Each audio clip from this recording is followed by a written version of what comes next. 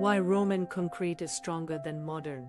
They built the Colosseum, aqueducts, and harbors over 2,000 years ago. And they're still standing. Meanwhile, modern buildings cracking in just a few decades. So what secret did the Romans know that we forgot? Turns out their concrete wasn't just cement and stones. They mixed in volcanic ash, lime, and even seawater. And here's the genius part. When cracks formed, their concrete reacted with water and minerals would grow inside the cracks, literally healing itself. Yes, Roman concrete was self-healing.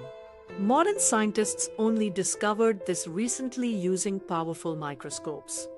And now, engineers are trying to bring Roman concrete back because the ancients may have built better than we do today. Roman concrete didn't just resist time. It fought back.